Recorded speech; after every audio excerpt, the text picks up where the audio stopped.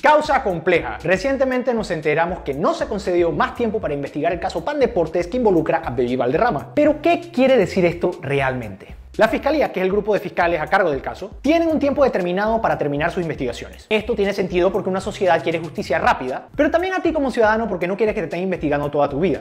Especialmente si eres inocente. Pero a veces resulta que el crimen que estás investigando resulta muy enredado. Esto es especialmente cierto si estás considerando casos de lavado de dinero, que involucra movimiento de plata, múltiples personas y un montón de cuentas de banco en quién sabe dónde. Por eso existe la causa compleja. Los fiscales le piden a un juez que declare que el caso es complejo y ¡voilà! Se te extiende el tiempo de investigación. Para mostrar que el caso es complejo, debes mostrar una de las siguientes 4 cosas. El caso tiene un montón de hechos que hay que investigar. No es que simplemente apuñalaste a alguien y ya, no, hubo muchos movimientos. O que hubo múltiples personas involucradas. Digo, si es una red criminal, mucha gente. 3. Que hubo un montón de víctimas. O 4 si se trata de un caso de delincuencia organizada. Véase maleantería de alto calibre. Tú como fiscal le mandas la carta al juez diciendo cuál de estos 4 requisitos llena tu caso y en 3 días el juez te dice que si sí o que si no y que si sí, ¿cuánto tiempo más te dan? Te puede dar hasta un máximo de 3 años. Y esto de extenderle el tiempo a un caso por causa compleja ha pasado en casos como Odebrecht, Blue Apple y FCC. Pero aun cuando las reglas están bastante claras, hemos visto cómo casos que parecen reunir estos requisitos no son declarados como complejos. El caso New Business, por ejemplo.